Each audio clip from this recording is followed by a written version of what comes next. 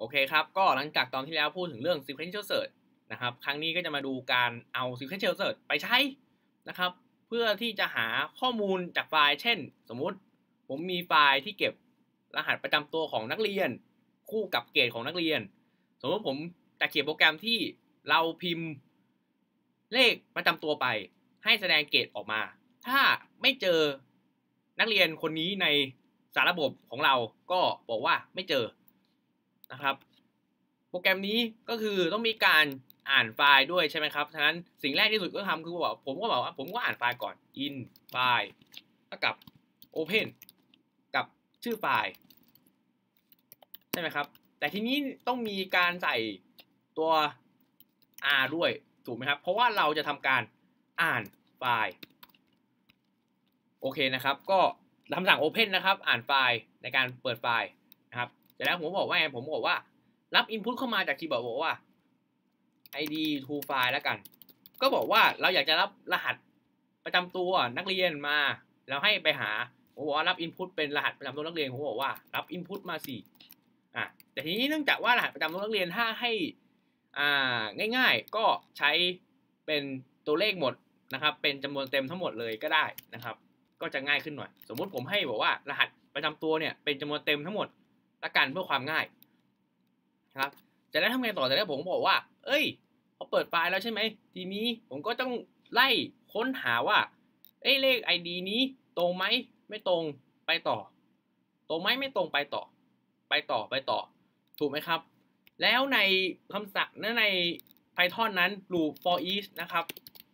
ก็จะให้ข้อมูลทีละบรรทัดมาเลย for line in file in file ก็ตรงตามตัวแปรนะก็บอกว่าสำหรับทุกบรรทัดในไฟล์บอกว่าแต่ละบรรทัดเนี่ยก็จะต้องมีบรรทัดหนึ่งก็จะมีเลขใช่ไหมครับกับเกรดฉะนั้นผมก็บอกว่า x เท่ากับ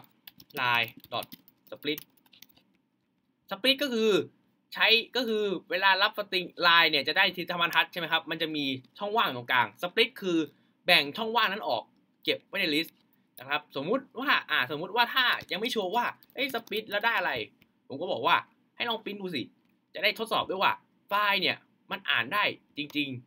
ๆโอเคทีนี้ผมก็ทดสอบรันดูนะครับอันนี้ผมก็ต้องใส่รหัสก่อน1 2 3 4ก็ได้ก็สังเกตว่าข้อมูลก็จะขึ้นมาให้เห็นแล้วตรงกันและ x แต่ละอันจะเป็น list ฉะนั้นผมก็ถามว่าเลข x แต่ละอันเป็น list ใช่ไหม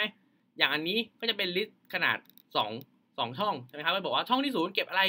เก็บ id ไงแล้วเราก็ต้องเอา id ไปเทียบใช่ไหมครับผมก็บอกว่าถ้ารหัสนิสิตรหัสนักเรียนโทษครับคนนั้นเนี่ยตรงกับข้อมูลช่องที่0ทำไงก็คือเจอแล้วใช่ไหมครับผมบอกว่าให้ฟาวเป็น true และอย่าลืมว่าต้องประกาศตัวแปรฟาวด้วยนะครับฟาวเท่ากับ false โอเคผมจะให้สูตรเดิมกับคลิปที่แล้วนะครับบอกว่าถ้าเจอแล้วก็ใช้ตัวแปรบูลีนเนี่ยนะฮะในการบอกว่าเจอหรือไม่เจอเสร็จแล้วผมก็ไปบอกว่าปริ้นที่หลังว่าถ้าเจอให้ปริ้นว่าฟาวใช่ไหมครับประมาณนี้จะเป็นประมาณนี้ใช่ไหมครับแต่โจทย์ต้องการอะไรครับโจทย์เขาบอกว่าเราจะได้เกรดนิสิตนักเรียนคนนี้นี่เราไม่ได้บอกว่าเจอหรือไม่เจอใช่ไหมครับบอกว่าแล้วถ้าจะให้มันปริ้นออกมาเลยทำไงก็ไม่ยากครับเขาบอกว่าก็พอเจอแล้วก็ให้ปริ้นออกมาเลยก็ได้หรือเอาอยากจะบอกก็ได้ว่า student id เบอร์นี้เกรดเท่ากับคนนี้ก็ได้นะครับก็ทำให้คนใช้งานเข้ามาใช้โปรแกรมเรารู้สึกว่าเราหาเจอจริงบอกว่า id เบอร์อะไรและเกรดเป็นอะไรพร้อมทั้งบอกว่าไฟล์เป็น true แต่ทีนี้บอกว่าถ้าให้ปริ้นรหัสนักเรียนมาเนี่ยแล้วก็ปริ้นเกรดมาแล้วเนี่ยเราก็บอกว่าไม่จำเป็นต้องบอกเขาเลยนี่ว่าเจอแล้วก็เปลี่ยน if ตรงนี้ใหม่ครับเป็นบอกว่าถ้าหาไม่เจอให้พิมพ์ not found แทนนะครับ ลองรันดูสมมุติผมหา1 2 3 4 5ก็จะเป็นคนแรกใช่ไหมครับหาไม่เจอทำไมหาไม่เจอสังเกตดีๆครับทำไมหาไม่เจอตรงนี้ผมเริ่มสงสัยแล้วว่าทำไมหาไม่เจอวิธีการแก้บั๊กอย่างง่ายสุดก็คือบอกว่าตั้งสติก่อนตั้งสติก่อนนะครับก็บอกว่าดูก่อนว่าในนี้ยังเป็นสตริงอยู่ยังเป็นสตริงดูนี่นาก็บอกว่าลองเช็คไทป์ดูไทป์ของ x เท่าที่0เพื่อมาดูว่าไอรหัสที่เราเก็บเนี่ยในที่เราสปลิตออกมาเนี่ยยังเป็นสตริงอยู่หรือเปล่าแล้วทดสอบดูนะครับผมบอกว่าพิมพ์1 2 3 4 5เป็นสตริงทั้งหมดเลย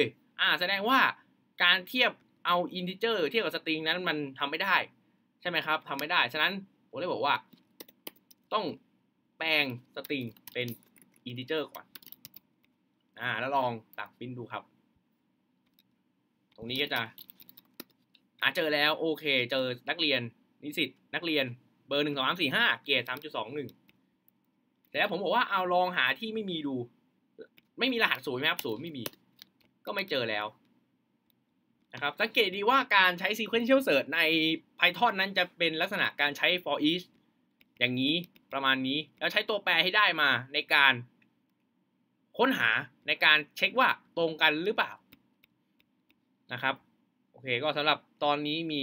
เท่านี้ครับผม